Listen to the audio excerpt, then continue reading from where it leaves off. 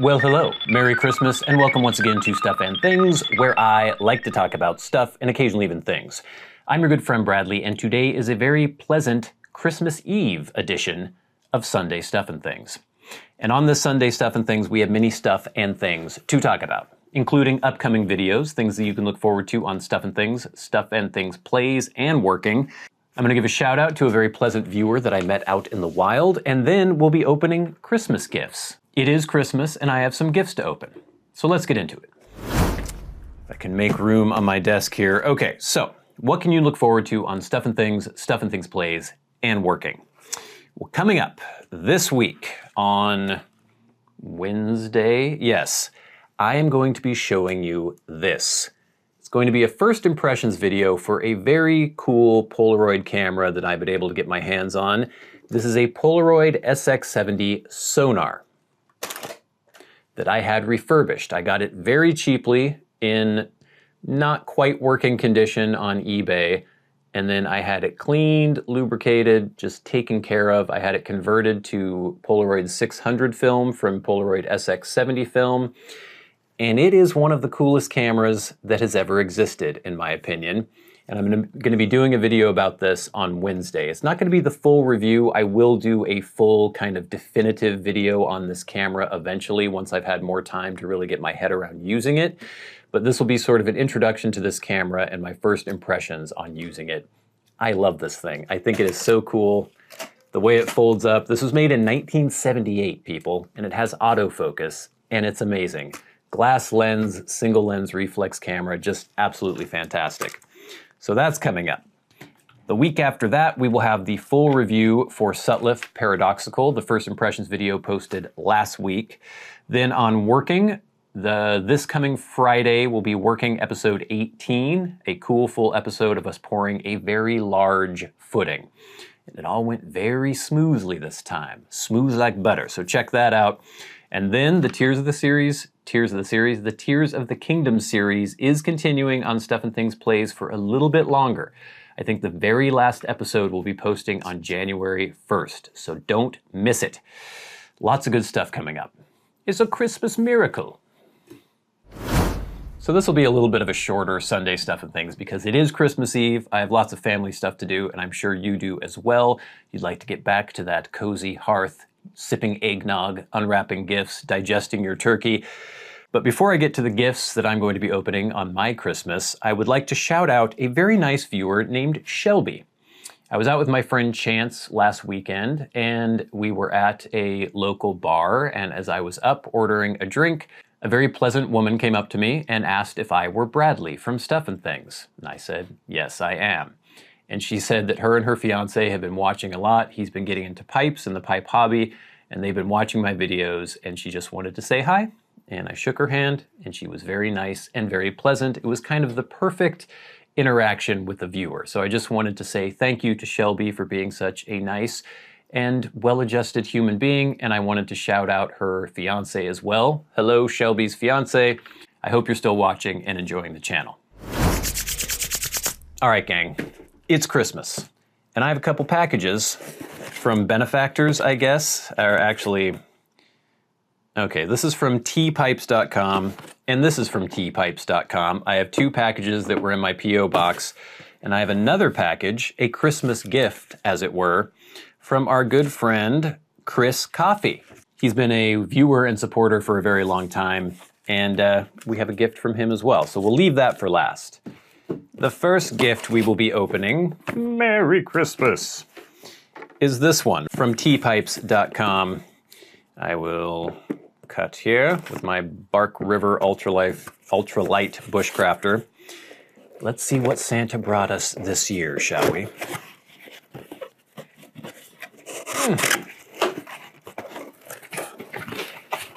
The box has been opened. The packaging material has been removed, and inside we have a tin of something. It is, how perfect for the season.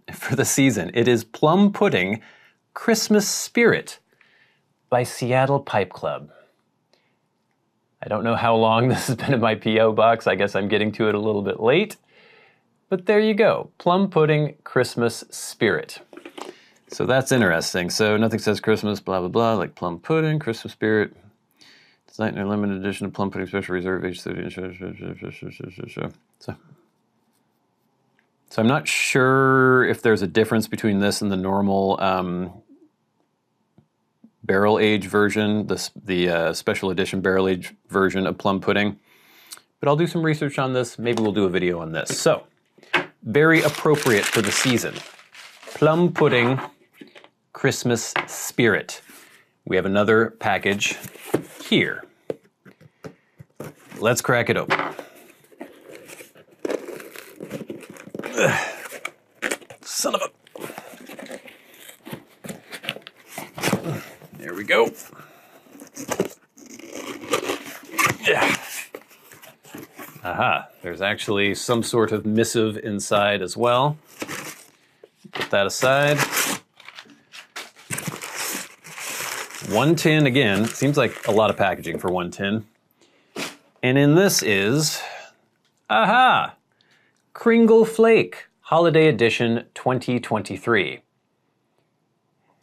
Again, I probably should have opened this a little bit earlier, but I don't get to my P.O. box every single weekend. Kringle Flake 2023. Very cool. Let's see what we have here. I'm just going to be reading like a press release, but we'll see. Kringle Flake Holiday Edition 2023. Official launch date 12/5/2023 or 5/12 for those of you in the UK or Europe. Aged 23 years, US-grown red Virginias are mixed with a very special tea, stoved Catarini. This unique ingredient brings the mellow sweetness of stoved teas to the herbal oriental. Finally, the mixture is boldly spiced with Perique from 2003, 20 years old, the last of this stock that has graced the series since 2023. Kringle Flake 2023 marries tradition and innovation in a flavorful mixture that unites our drive to explore the art of blending with the staples that have made this series a cherished holiday tradition. Well, there you go. Kringle Flake Holiday Edition 2023. I will have to apologize to the good people at teapipes.com for not opening these earlier, but they're very appropriate for Christmas gifts right now on Christmas Eve. So we have our Seattle Pipe Club Christmas Spirit, and then we have Kringle Flake 2023. Beautiful, wonderful Christmassy blends. Very cool. And now, the package from our good friend Chris Coffey. Let's see where I can even get into this thing. I believe it opens on the front here. A lot of tape.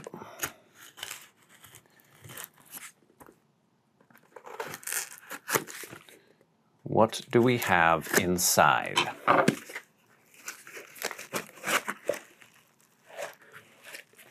We have a note. Before I look at the tins, I'm going to read the note. Or maybe I should look at the tins and then read the note. Dear Bradley, I hope you and Diamond are doing well. I just got back from a trip to Scotland for my oldest daughter's wedding. The wedding was beautiful, and I am very happy for my daughter and my new son-in-law. Congratulations. I arrived in Scotland a week early so that I could enjoy some vacation time before the wedding. In Edinburgh, I found a few different tea shops with pipe teas that are difficult to find here in the US. The tin of Gaudreau, okay, so he's going to get into some of this stuff here. Let's look at what we've got. Very cool. Thank you very much, Chris. Ooh, look at that.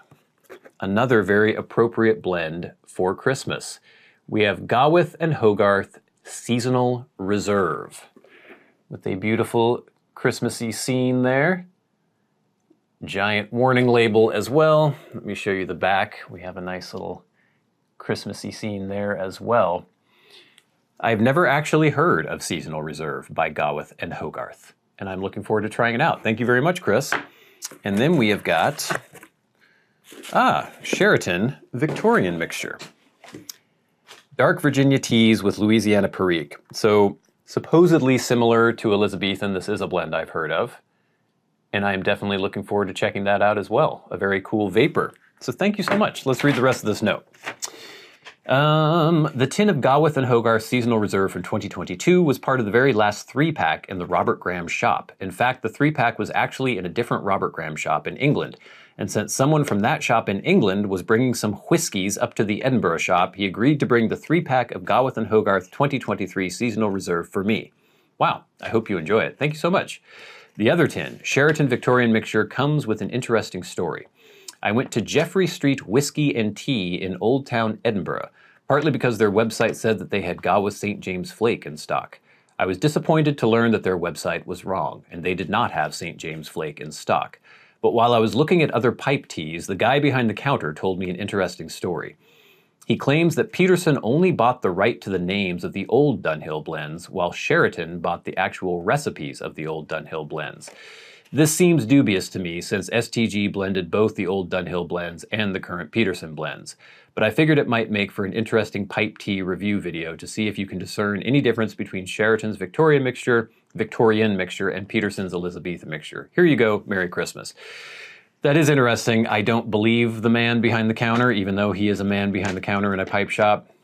My extensive research at the time has led me to believe that, yes, the Peterson blends are exactly the same as the previous Dunhill blends, made by the exact same manufacturer, and I have had countless tins of the old Dunhill Elizabethan and the new Peterson Elizabethan, and they are pretty much identical.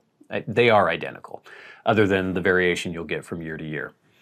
So yeah, I don't believe old man behind counter at the store, but that is a cool story, and I'm definitely going to check out the Victorian mixture and see if it is close to Elizabethan. God bless you and Diamond this Christmas season. God has given me so much by sending his own son to become one of us in order to save us from our sins, and so I wanted to give you these gifts to taste and see that God is good. I also hope you might be willing to visit Redeemer Lutheran Church on Smith Road or Trinity Evangelical Lutheran Church on Texas Street. In any case, God bless you and Merry Christmas. Your friend, Chris Coffey. Thank you so much, Chris, for the very thoughtful gifts. Very cool trip to Scotland that you were able to take. And you were able to bring back some very interesting pipe blends. And very appropriate for the Christmas season. All these blends that we received today. It's a Christmas miracle. So cool.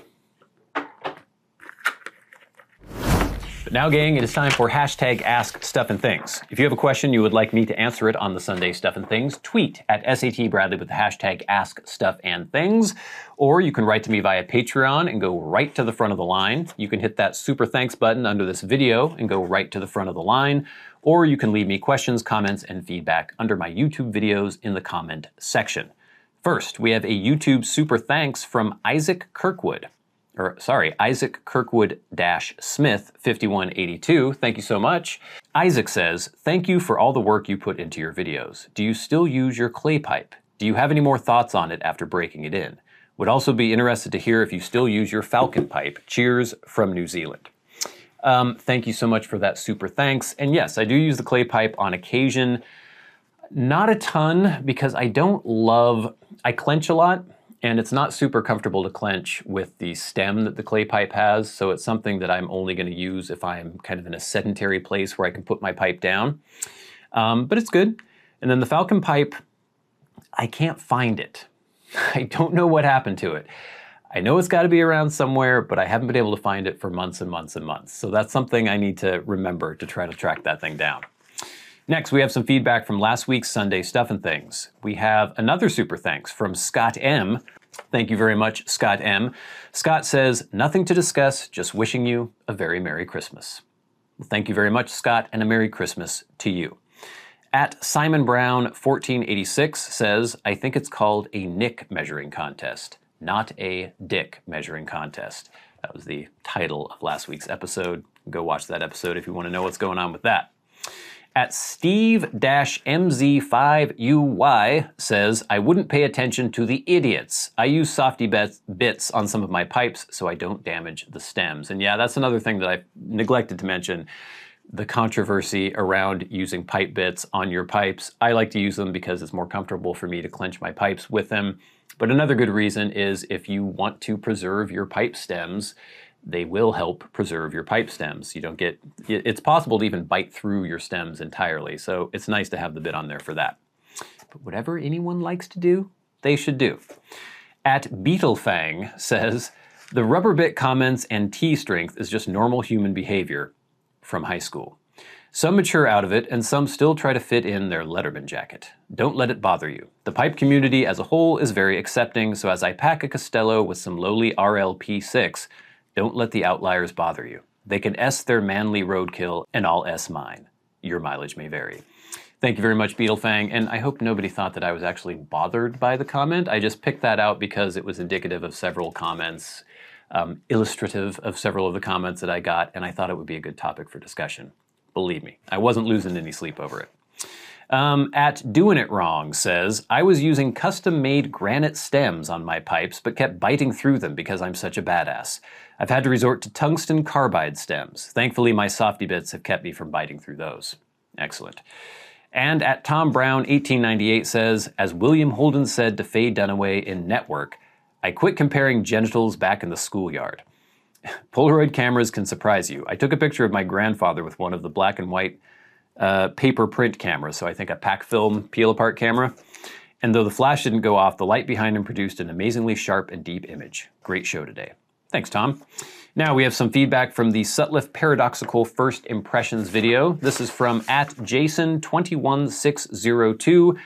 I tried most of the Bird series. Uno and Eccentric were my favorites. Hope you can get a hold of them. Paradoxical was my least favorite, but high quality tea nonetheless.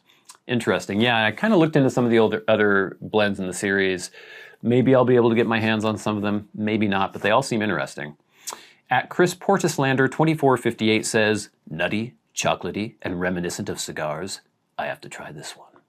Yeah, and remember though, it doesn't taste like cigars to me. It just kind of has a feel of cigars.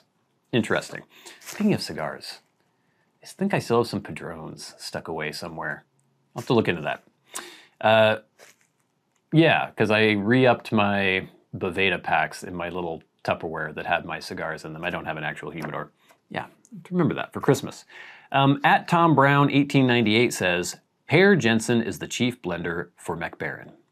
Yes, I have heard that, which owns Sutliff. In case anyone doesn't know, I haven't tried any of this series, but Brian Doran, Beans 316, has pretty much savaged the ones he's reviewed. Interesting. I watched his videos every Saturday morning, always enjoy them, but seldom agree with him. His palette and mine are about 180 degrees apart. I'm really looking forward to your full review of this one. Balkan Sobrani had a blend called Virginia No. 10. We're talking in the 70s now. The flavor and aroma were fantastic, but whether it was the cigar leaf, the bright leaf tips, or the Syrian Latakia, the Nick level was just too much for me. Wish you better luck with Paradoxical. Good show today. Thanks so much, Tom. And yeah, I ended up liking Paradoxical quite a bit. Stay tuned for that full review coming up, not this week, but the week after. Thank you all for the questions, comments, and feedback. Please keep that coming in. It really helps make the show go. But now it is time for the very best part of the show, and that is where we thank our Patreon supporters. Remember, if you would like to support the channels on Patreon, there is a link in the description box below, and it's much appreciated. Helps pay for this fancy camera that's filming this video, the lights that are shining upon me, products and cool things to show you in reviews, and every week we like to shout out those who support the channels at $25 or more a month. People like Glenn Dunnington, Jason Buckner, MDoftheNorth, I don't know why I closed my eyes that long, David Gaudreau, Ryan McFadin, Arcturus, Ashes of the Phoenix, and Jonathon Proctor. And of course, the Maniacs, the crazy people who support the channels at $100 a month, people like Bob Magee. And we'll never forget our dearly departed friend and Hall of Fame member, Peter Straub. Gang, I hope you all have a wonderful Christmas, or whatever holiday you may be celebrating this time of year. I hope you're able to spend some time with your family. I hope you're getting some time off, and that you just have a nice, pleasant, relaxing time. That's kind of what I look forward to the most around Christmas, is just a time to sort of take a breath, decompress. I was about to say maybe play a video game or something, but I haven't played a single game in like the last couple weeks. But just, pursue your hobbies, pursue your interests, really just re-energize yourself for the new year ahead. I know I'm going to try to do some of that stuff during the couple days that I have off for the Christmas holiday, and I hope you will as well. So, Merry Christmas, and until next time, until we meet again, I've been your good friend Bradley. You've been the audience. This has been Stuff and Things on a very pleasant Sunday Stuff and Things.